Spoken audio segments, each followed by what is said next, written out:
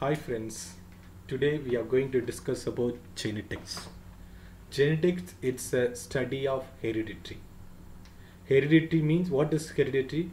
Heredity, it's a biological process whereby parents pass their certain gene on to their children or offspring, which is also called heredity.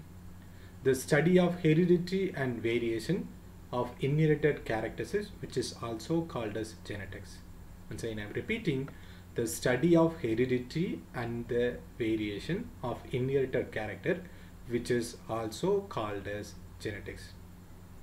The genetic properties or features of organisms are characteristics.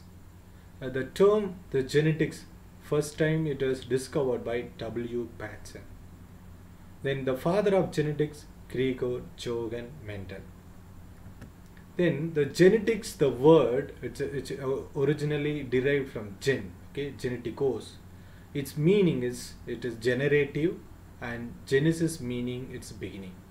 The genetics came from the word gen, geneticos, the meaning is generative.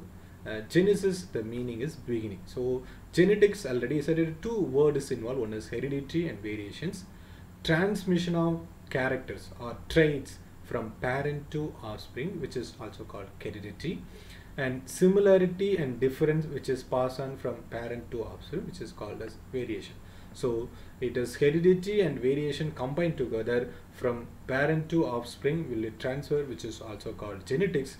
Genetics, the word derived from gen or geneticos, which is also called beginning. Now, what are the scope of genetics? There are three major fields of genetics. One is transmission genetics. Second, molecular and biochemical genetics. Third, population and biometrical genetics. We are going to discuss detailedly what is transmission genetics, molecular and biochemical genetics, population and biometrical genetics. The transmission genetics, which is also called as classical genetics. So it is basic principle of genetics, and the transmission of genetic material from parent to offspring or one generation to another generation. Mainly, the transmission genetic is focused on individual organisms. It can emphasize relationship between this chromosome and heredity, and also arrangement of gene on the chromosome, gene mapping, which is discussed about it. Transmission genetics, it is the character or genetic material transfer from one generation to another generation, focusing of individual organisms, and it is mainly emphasis on relationship between this chromosome and heredity, arrangement of gene and gene mapping. Next, the second scope of genetics is molecular and biochemical genetics. So it is talk about study of the chemical natures, the structure and function of gene. So we are going to study the chemical nature, either organic and inorganic, macro and micro molecule, which is present in the human body, plant body, their structure, their function. We are going to discuss out. So this, it is mainly emphasized on information of encoder, replications and process, and cellular replications, transcriptions and transformations. And also it is also discussed about gene regulation, the process of control and control the expression of genetic information. And the third one is population and biometrical genetics. So this genetics is talk about study of the behavior and effect of gene in a population. Often it is also using a mathematical model or statistical model. It's mainly focusing on group of gene found in a population. So the traditional, or it is which is classical genetics, that is mainly focused on individual. Population genetics, it is mainly focusing on the gene which is found in the populations. So it is mainly emphasis on how the genetic composition of a group of changes over time.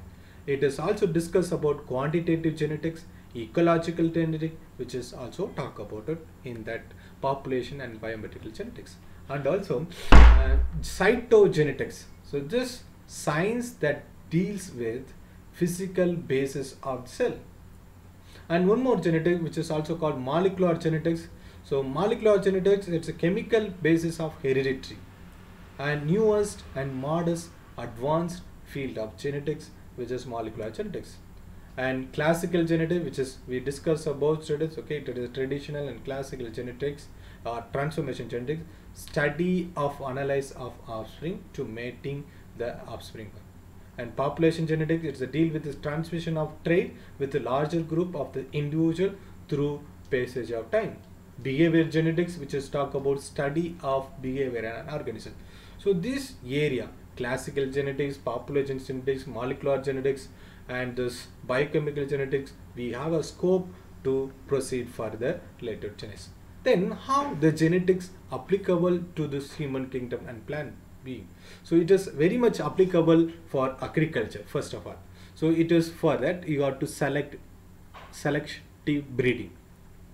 Selective breeding, it is cross breeding of two parents, each with them good traits to produce offspring with good traits of both parents, right?